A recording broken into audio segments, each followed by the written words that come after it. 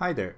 This is going to be a quick video on how to set up your iPage email address on your iPad or iPhone. Please make sure before you start this step, you have an email address set up with the iPage dashboard. If you haven't, please visit your dashboard first, create an email address. All you need for this specific step to set up the email address on your iPad or iPhone is the email address that you have created and the password that you have linked with it. So for that, the first thing we want to do is we want to go on settings. And once you're in settings, you want to look for an option. If you scroll down, it should be passwords and account. Now, if you're using an iPhone, you might have to scroll a bit. Over here, I don't have to do that much. It's already here. Now you can click on add account over here. Once you're here, click on other option and click add mail account. Here the name would be your name or your business name. I'm just going to enter Monarch over here just for reference purposes. I've created a demo email address that I'm going to be using in this example. For you, you have to enter your email address that you created with iPage.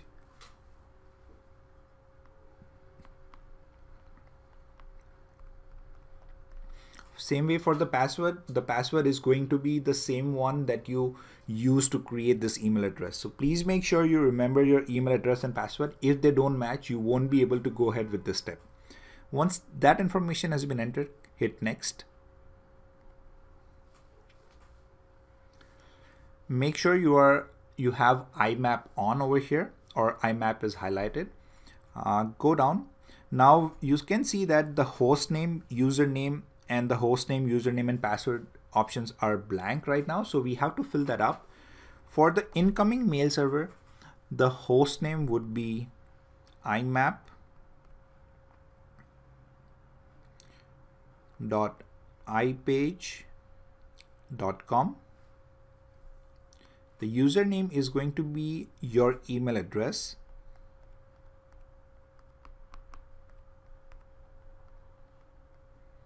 The password over here for the first field is already entered, so I'm not gonna play with it. But for the second one, we do have to enter it again. For the outgoing mail server, it's smtp.ipage.com. The username is again going to be your email address.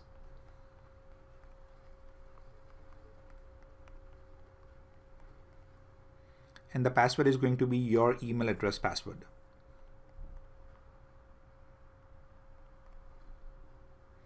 Once you've entered this information, so basically for the incoming mail server, the host name, the username, and for the outgoing mail server, host name, username, and password, hit next.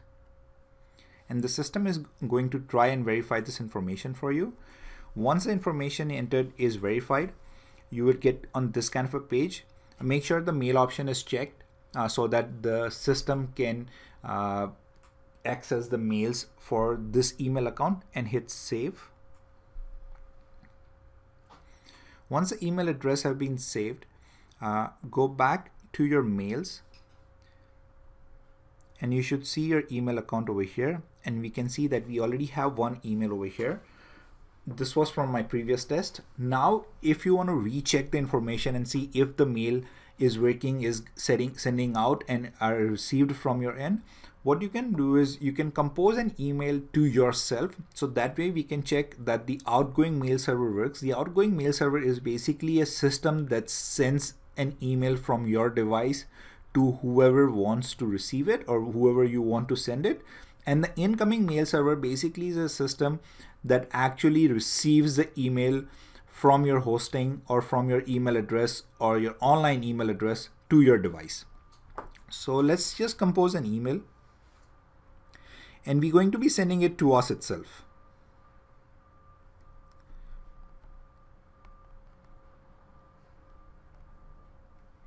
I'm just simply writing it test2, hit send.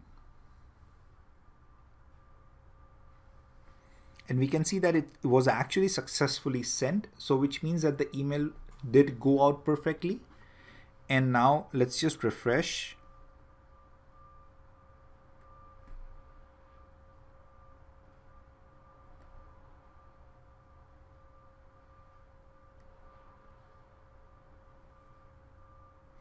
And here we have our test 2 coming in.